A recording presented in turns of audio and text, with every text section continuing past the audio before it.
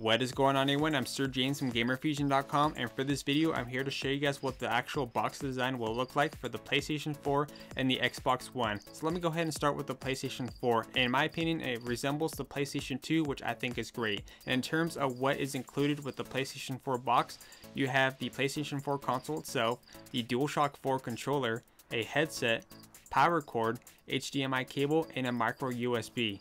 As for the Xbox One box design resembles the Xbox One with the whole glossy finish on one side and matte finish on the other, and will include the following. Since the Xbox One, in terms of when it first releases, is going to be a special order known as the Day 1 console, so you're getting the Xbox One Day 1 console, which includes a limited edition controller. Here is what the controller will look like.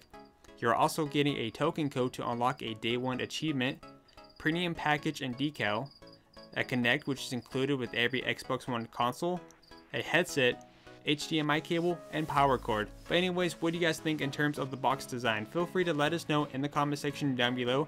Anyways, I'm Sir James from Gamerfuzion, and remember, Gamerfuzion empowers your gaming.